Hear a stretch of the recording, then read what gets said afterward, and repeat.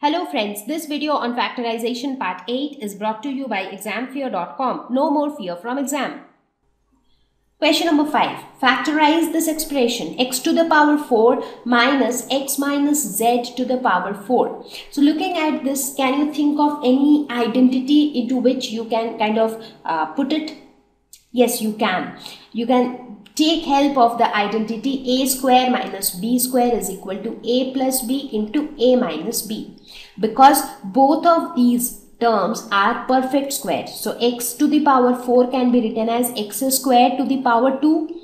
Similarly, x minus z to the power 4 can be written as x minus z whole square to the power 2.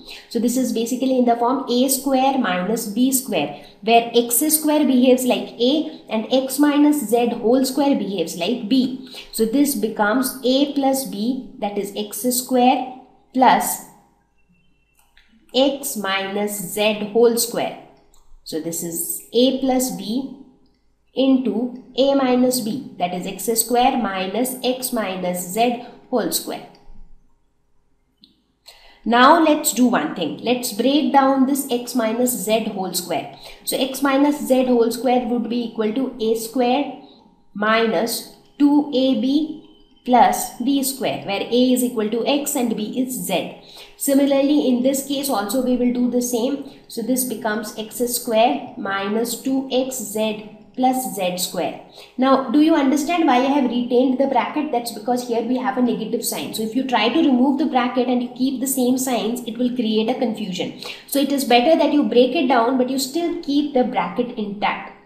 Now here, x square plus x square. This becomes 2x square minus 2xz plus z square. And what happens here? Here it becomes x square minus x square plus 2xz plus into minus is minus z square. So x square minus x square would be 0. So this becomes equal to 2x square plus z square minus 2xz into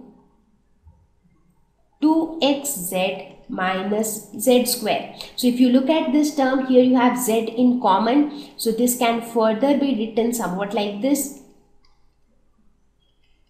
Take out z in common. So this becomes 2x minus z. So this is the final factor form and hence the final answer for this expression.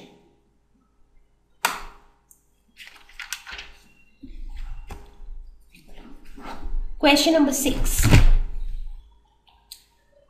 So the first expression is q square minus 10q plus 21. So this is that type of an expression where even though you have one variable, you have three terms, but the two terms are not perfect squares. Only one term is a perfect square, the other one is not. In this case, q square is perfect square, but 21 is not. So that means this will fall under the category of the special identity, that is x plus a into x plus b is equal to x square plus a plus b into x plus a into b. So let's see if we can write this equation in this format. So x square is q square here, minus 10 into q. So can we write minus 10 as sum of two numbers?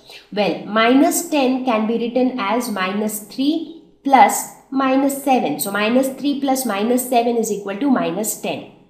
So this into q. So q square plus a plus b into q plus a into b, that is minus 7 into minus 3. So you see we have very perfectly written it in this format. So therefore this can be written as, how can we write it? This is equal to x plus a into x plus b. So x is q here. What is a? A is minus 7. So q plus minus 7 into q plus minus 3. So this can be written as q minus 7 into q minus 3. So I think here you have to write this step is where you need to be smart enough to write it in this form, so that you are able to satisfy this expression. At the same time, you are able to write it in this expression form. Next one is a to the power 4 minus 2a square b square plus b to the power 4. So here also, if you look at a to the power 4, this is a perfect square. So it can be written as a square whole square. If you look at b to the power 4, this is also a perfect square. So you can write it as b square whole square. Now if you look at the middle term, this can be written as 2 into a into b. So here a square behaves like a and b square behaves like b. So that is a square minus 2ab plus b square. So this is a minus b whole square. So that is a square minus b square whole square, because here a square is behaving like a, b square is behaving like b.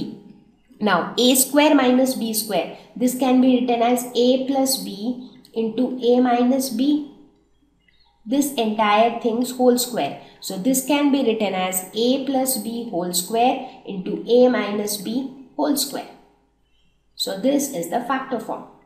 So in this fashion, we saw that we are able to factorize different types of algebraic expressions using these 4 techniques. Thank you. Please visit examfear.com for free quality education. You can learn with a simple 4-step learning process wherein you can watch video lessons, you can ask your questions, you can refer notes, and you can take a free online test. We have content for class 6 to 12 on physics, chemistry, mathematics, and biology along with practical videos. So please subscribe to our channel for daily updates. Thank you.